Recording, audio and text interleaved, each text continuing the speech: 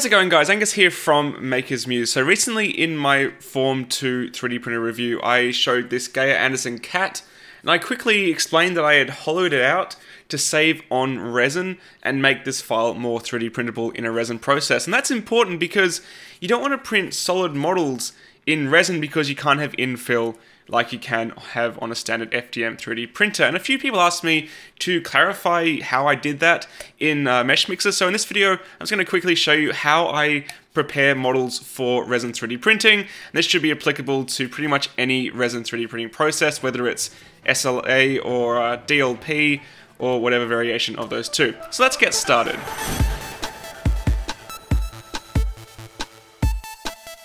Alright, so we've got Meshmixer fired up, and this is the Geyer Anderson cat in its original condition. So you can see it's got the entire model solid there, and you don't want to print this like it is in resin printing because it'll print solid. So what a lot of people will do is put drainage holes in, and you can do that, and I'll probably demonstrate it. But as an example I mentioned in the Form 2 review, if you have holes, roughly this size or so, it's not so great because as you let the parts cure, the trapped liquid resin sort of seeps or weeps out of those small holes, and it can sort of leave an unsightly mark or uncured resin on the actual final print, despite the rest of it being cured. So what I tend to try to do is actually make the entire thing hollow, so you can get right in there with the isopropyl alcohol, clear it out, and then you're good. And of course, depends on the model, but if it's like this, where the base is on the ground, you don't care if it's hollow, it's actually fine. So let me just demonstrate how to do that, but first we need to work out our scaling because we're going to be hollowing the model out. We want to know what the wall thickness is. So figure out what size you want your print first. So go to Analysis and Units and Dimensions, and this cat is 130 millimeters high. So you see 130 millimeters there, and you can change it as you wish. So for example, you can make it 150. You're not going to see a visual change, but it will change the actual size of the model. But let's just go with 130, that's fine. So this is important if you're importing like game figurines or whatever, miniatures. You want to make sure you get your size correct in this circumstance. Okay, so let's work on hollowing it out. But before we do that, we're going to have to extend the base face because the process is we're going to hollow this model, but then we're going to cut it, and we're going to cut it off at the bottom to leave that hole. But if we just hollow it now, there'll be sort of like the surface here, and we'll be cutting into the model. We don't want that. So what we want to do is edit, and we want to choose generate face groups.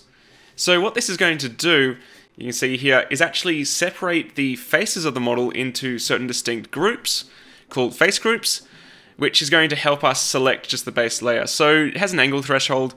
We can change this as we like.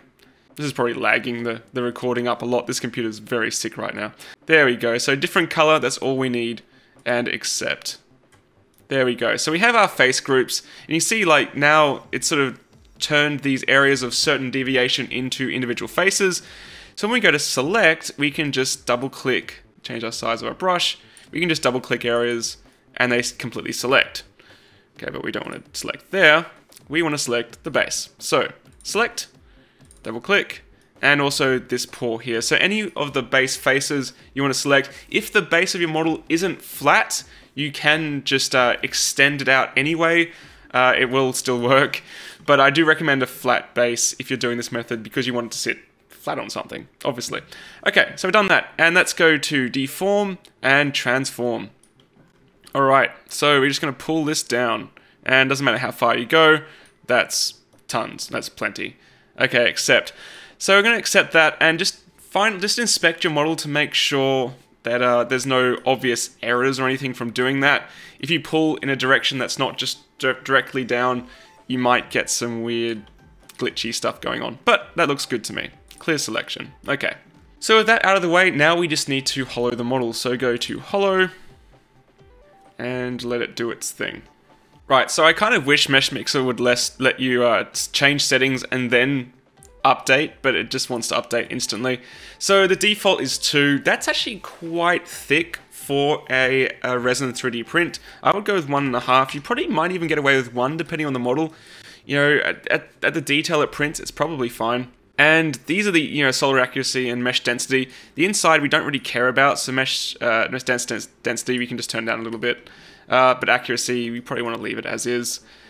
And yeah, that looks good. So that's update holo. Alright, and there's our updated holo. So you can see with the ghosted view, it's actually made all this bottom part holo as well, which is exactly what we wanted. If we didn't extend that base area, it would have just made it holo up to here, and we would have still had the surface at the bottom there. So we're going to just say accept and let that close. Cool, so we've got that accepted and our model is now holo even though you can't really see it. So what we're going to do is plane cut, the good old fashioned plane cut. And let's move that down all the way.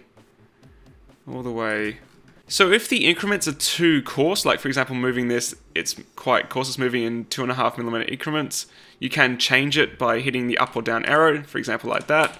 Up makes it finer, down makes it coarser. But here I can actually move it to 0, and the model was actually on 0, which is handy in terms of its location in space. And you can see it's cut it there nicely, and we get that beautiful, clean, holo inside of our model.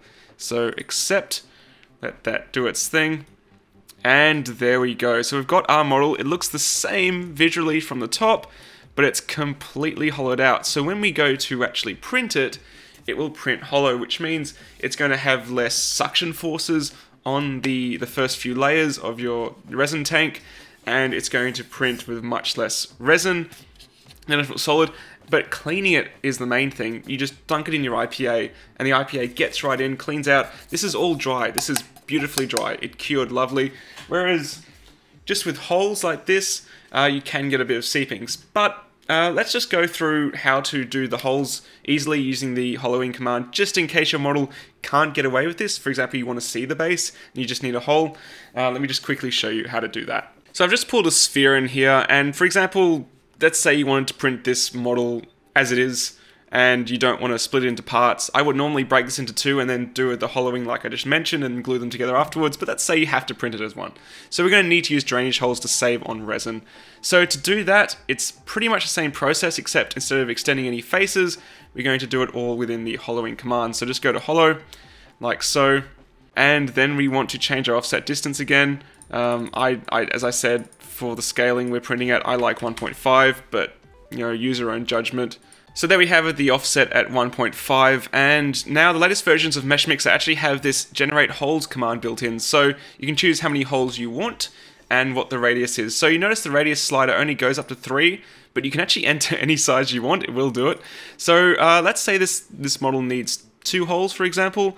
That's fine, and let's make those holes 6. You could get away with smaller, but again, going back to the example, guys, the smaller they are, the slower it is to get the resin out, the harder it is to get your IPA, isopropyl alcohol, in to clean it, and it's not going to cure inside because there's no UV rays aren't going to reach in there.